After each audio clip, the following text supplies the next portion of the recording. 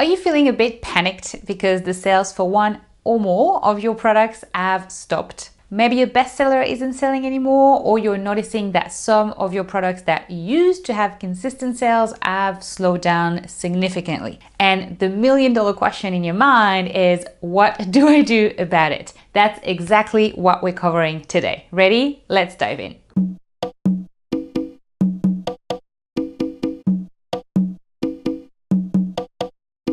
Bonjour, my name is Deb and I'm the founder of TIZZIT, a membership community for makers and handmade shop owners just like your fabulous self. You can learn more about our community, TIZZIT HQ, via the link below this video. But for now, let's jump straight into today's conversation: what to do when sales have stopped for your Etsy listing. If you have some listings that used to do great sales-wise but are not selling anymore, it's a very unsettling feeling, that dreadful pit in your stomach feeling, and you want to fix it like yesterday, right? And most makers in your position come to me with a version of this question. I need to work on this listing, but should I just make changes to my current listing and keep the listing's history, or should I release this item in a new listing to essentially start fresh in the eye of the algorithm? Now, in today's scenario, your listing has a positive history with Etsy because it has sales. It probably has reviews, hopefully good ones, and it probably has some favorites as well. And so essentially there is beneficial positive data that's attached to this listing idea with Etsy. So for this specific situation, I would advise not to delete and release, and instead tweak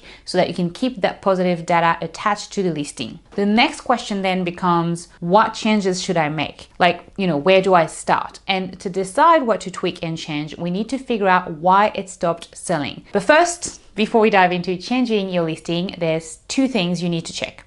One, is it a seasonal product? You want to make sure that the decline in sales isn't simply a case of seasonal sales changes. Is this a product, for example, that sells more in the summer and sales have dropped in the fall? Take a look at the sales history for that listing and the trends over the years. If you see signs that this is a seasonal product, then leave that listing alone. It will likely come and pick back up when that season comes again. You can also look at the keyword data on eRank, for example, for the keyword that you use on that listing, and see if there are mostly seasonal keywords that are bringing traffic to your listing. I know it might sound obvious to some of you, but some of you also may not have thought about that. So I want to mention it to be sure that you don't go to a lot of work changing a listing that doesn't really need to be changed if it's just a case of seasonal demand. Now, is this a trend or just normal fluctuation? That's the second thing you want to do, is make sure that you're seeing a real trend. When you look at your product sales, you don't want to panic about, changes over the last 2 weeks or over the last month or even the last couple of months, right?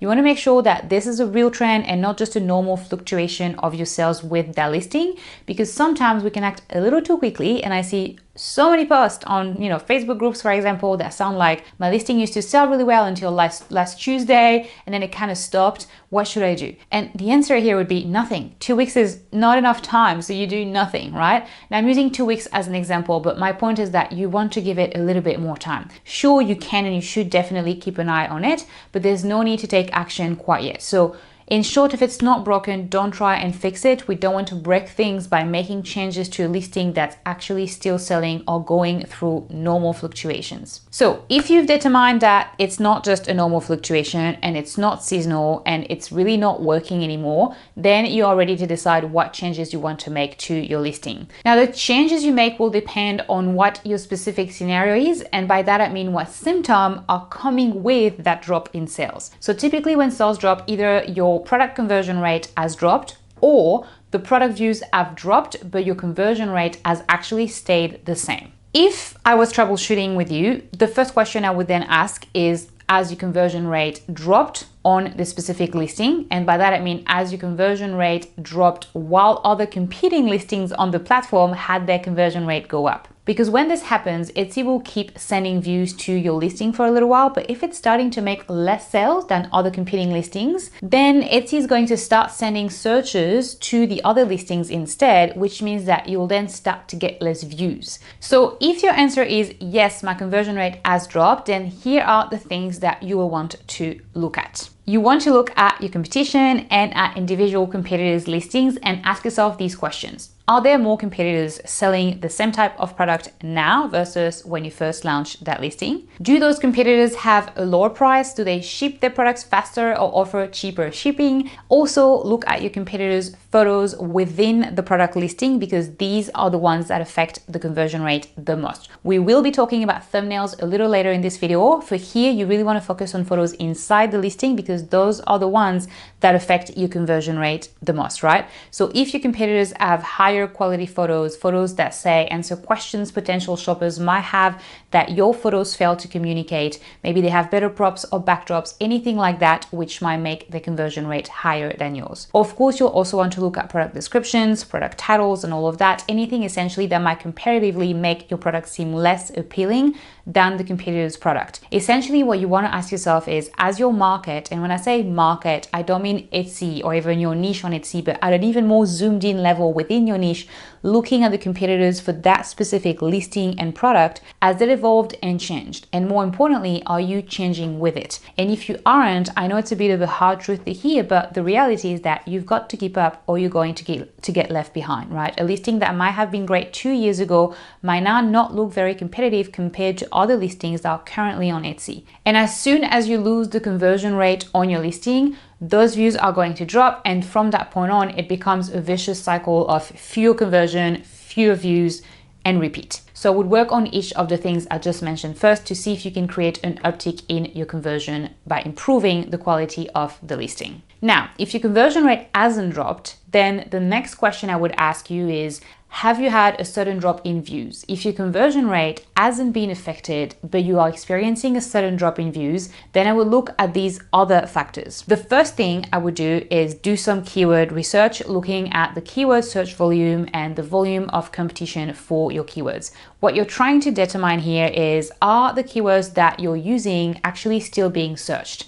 And also, as the volume of competition on those keywords changed. So this kind of goes back to what I was saying about trends and competitors. If something is not trending anymore, then that keyword in the search data, so for example in eRank, is going to show very low search volume, or at least lower search volume than it showed maybe the first time you did the SEO for that listing. If it's still trending, the eRank data will show that the keywords are still popular, but you may see that there is a lot more competition for that keyword now versus when you first listed your product.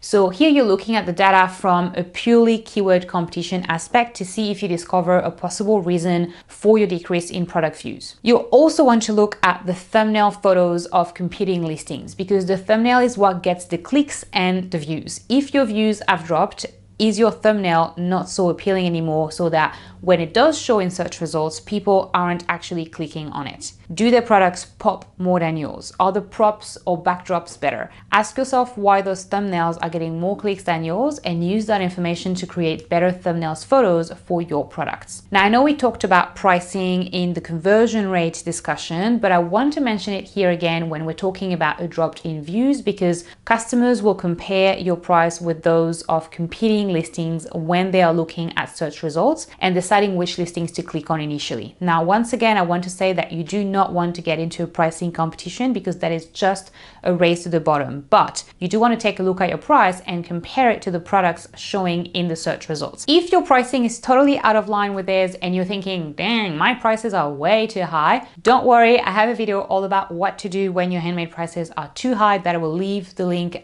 for down below, so that you can dive into that if you think that's a problem that you're having. The next thing to check is if there is something about your product that's not so trendy anymore. For example, let's say you sell t-shirts that have quotes on them. Is it a quote that was very popular for a while but not so much lately? Or is the color or the pattern you use not so trendy as it used to be? Trends can be words, colors, styles, so many things. So you want to look at each detail of your product and consider whether or not the demand for it might simply have dropped. And finally, the last thing I want to talk to you about is a very important detail, and that is to be sure you aren't putting all your eggs in the one basket, as in the one product. As hard as it may be to hear, but I need to say it, the reality is that sometimes your bestseller just stops being a bestseller. And while you want to have bestsellers and maximize sales on those bestsellers, at the same time, you don't want to be relying solely on them for sales. You want to keep adding new collections, new products, so that essentially you keep challenging in a way your bestseller and trying to find something that's going to sell as well or even better. Here's a perfect example. You all have a favorite clothing boutique, right? Online or retail storefront that say carries the style of clothing that you like and that you love to wear. Now imagine if every time you went to that boutique, they had the same clothes in the same colors, time after time after time. After a while, you wouldn't be as interested in going to that shop, right? You just wouldn't go anymore. But if it's your favorite boutique, I'm betting that each time you visit it, you find new items that have been added, or perhaps your favorite item is now available in a whole set of different,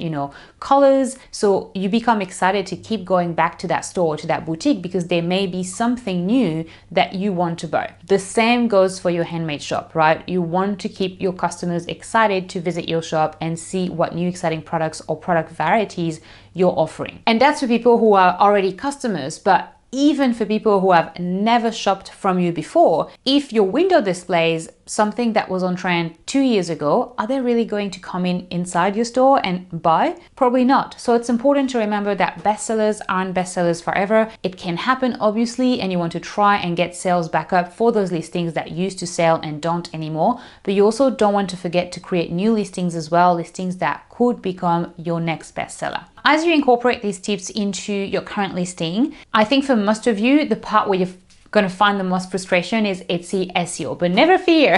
I have a video for that too. Just watch the video that's showing on your screen right now somewhere on my face and start getting better results with your SEO. Thanks for watching, and until next time, au revoir.